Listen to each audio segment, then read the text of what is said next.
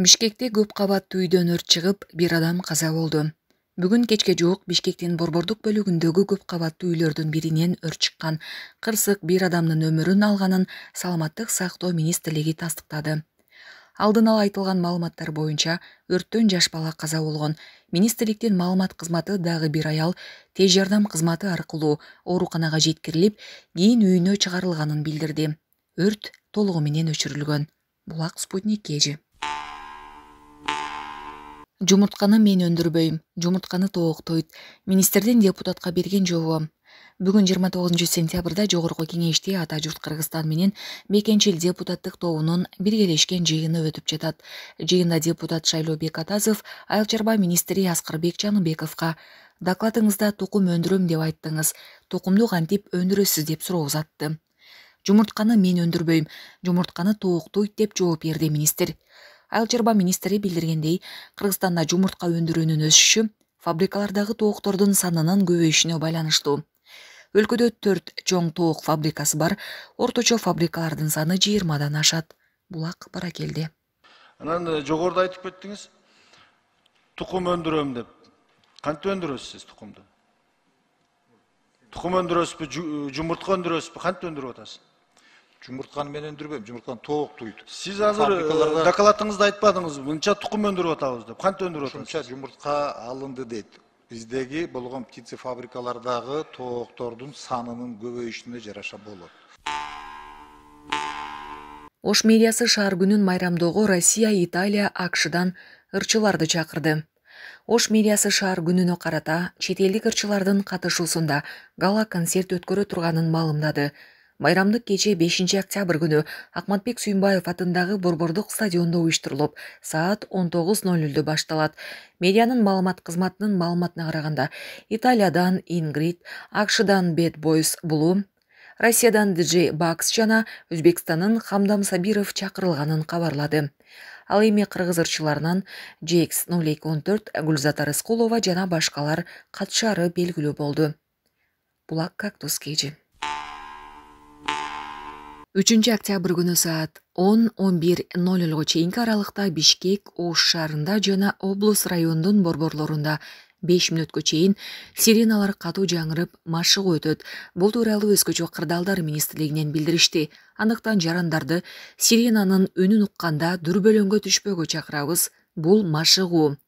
Машыгуунун максаты өзгөчө кырдаалдар катталган учурда жарандардын өзүн алып жүрүү, адам өмүрүн сактоо, материалдык чыгымдарды азайтуу максатын көздөйт жана 5 октябрь Кыргызстанда кырсыктардын тобокелдигин азайтуу күнүнө карата уюштурулат деп билдиришти өзгөчө кырдаалдар министрлигинен. Аталган иш-чарага республикадагы бардык мамлекеттик ведомстволору, билим берүү мекемелери менчигинин түрүнө карабастан мекеме ишканалардын катышуусу мерчемделген.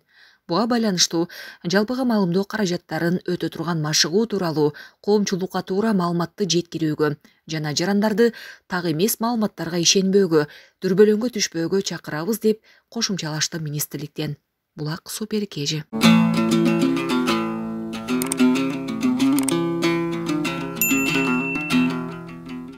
Оштогу капитан, майорлор 400 000 сом талап кылышкан. Үчөө качып кетип изделип жатат. УКМК опузалап акча талап кылган милициянын ыкчам кызматкерлеринин тобу аныкталганын 29 сентябрда билдирди. Ыкчам иштер Ички иштер министрлигинин ичкиликтөө кызматы менен биргеликте жүргүзүлгөн. Анын жыйынтыгында Ош шаардык ички иштер башкармалыгынын ыкчам кызматкери Ош шаарынын тургунунан 400 000 сом акча каражатын опузалап талап кылып жаткан жеринен кармалды. Шектүүлөр милициянын капитаны, милициянын майору, милициянын капитаны жана дагы бир милициянын майору. Расмий маалымат боюнча шектүүлөр шаардын жашоочусун зордуктоо фактысы менен кылмыш ишин козгойбуз деп коркуткан. 25 сентябрда жүргүзүлгөн ыкчам иликтөө иш-чараларынын алкагында 100 000 сом алып жаткан жеринен ортомчу кармалып, андан соң Ош шаардык ички иштер башкармалыгынын ыкчам кызматкери, милициянын майору кармалды. Ал 2 айлык мөөнөткө УКМКнын терүү абагына камакка алынды деп билдирди УКМК. Бул кылмышка тиешеси бар 3 кызматкерге издөө жарыяланды. 28 сентябрда сот сыртынан камакка алуу чечимин чыгарган. УКМКнын Ош шаары жана Ош облусу боюнча бөлүмү шектүүлөрдөн жапа чеккен жарандарды кабар берүүгө чакырат. Байланыш номору 032 22 7 32 32 4 86 14. Булак Баракелде.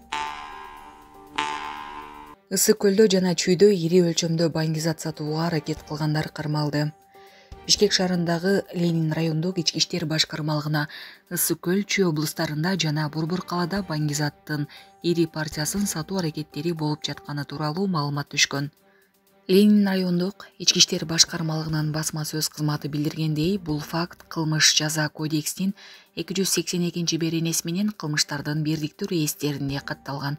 Шаардык милициянын баңгизаттарды мыйзамсыз жүгүртүүгө каршы күрөшүү кызматынын кызматкерлери тарабынан кылмышка шектүү катары 2003 жана 1982 жылы туулган жарандар кармалды. Алар убактылуу кармоочу жайга киргизилди. 20 жаштагы шектүүнүн жанынан 450 грамм салмактагы кара куурайдын өзгөчө жыты бар зат салынган баштык табылган. Ысык көлдөгү 40 жаштагы шектүүнүн үйүнөн 4 кап кара куурай жана 6 грамм гашиш табылган. Учурда тергөө иштери жүрүп жатат. Булак Баракелде. Бүгүн 29 сентябрда Азия оюндарынын жеңүүчүсү Эрлан Шеров мекенине келди. Бул тууралуу Диний тарбия жана спорт департаментинен билдиришти. Маалымдалгандай, чемпионду аэропорттон президенттин администрациясынын жана Диний тарбия спорт департаментинин кызматкерлери, дзюдо федерациясынын өкүлдөрү, жакындары жана көрмандары тосуп алышты. Эрлан Шеров Азия оюндарына 90 кг салмакка чейин катышты. Анда ал Кыргызстанга алгачкы алтын медальды алып келген. Бул Кыргызстандын тарыхында Азия оюндарында дзюдо боюнча алгачкы алтын медали болуп калды. Учурда Кытайда өтүп жаткан Азия оюндарында Кыргызстандын куржунунда 3 пайы бар. Алгач Эрлан Шеров чемпион болсо, ушул сан боюнча улуттук курама команданын мүчөсү Темирлан Аманкулов менен Авазбек Аманбеков коло медальга ээ болушту. Булак супер кежи. Орусияда кыргызстандык жаран жеке ишкер менен анын кызын өлтүрүүгө шектелип жаткан сот чечим чыгарды. 27 сентябрда Орусиянын Курган облустук соту кыргызстандыкты 2012 жылы ишкер Наталья Айменова менен анын 8 жашар кызын мыкачылык менен өлтүрүүгө күнөөлүү деп тапты. Бул тууралуу Урару жазды. 50 жаштагы кыргызстандык 16 жылга эркинен ажыратылып, күчөтүлгөн тартиптеги колонияга кесилген. Окуя болгон күнү Курган шаарынын Кримтөбөлү сатып алуучу катары жергиликтүү тургундун үйүнө кирген. Тапанча менен коркутуп, кыргызстандыкты бычак менен аялды жана анын кызын өлтүрүүгө мажбурлаган. Андан соң аны да жарадар кылган. Кыргызстандык каман калып полицияга кайрылган. Ал сотто күнөөсү жок экенин айтып, жогорку инстанциядагы сотко кайрыла турганын билдирген. Булак сереп кежи. Кыргызстанга 8 унааны мыйзамсыз алып келгендер чек арадан өтөрү менен аныкталды. Кайыңды темир жолу товарларды чек арага каттоо пунктунда жалган эсеп фактураларды берүү менен темир жол аркылуу 8 унааны мыйзамсыз алып кирүү фактысы аныкталды. Бул туурасында УКМК билдирди. Атайын кызмат тарабынан өлкөнүн бюджетке зыян келтирген кылмыштардын бетин ачууга жана бөгөт коюуга багытталган ыкчам иликтөө иштери жүргүзүлдү. Учурда сотко чейинки өндүрүштүн алкагында салык жана бажы кызматтарынын адистерин тартуу менен республикалык бюджетке келтирилген зыяндын өлчөмүн аныктоо боюнча тергөө жүрүп жатканы белгиленди. Булак Спутник кежи.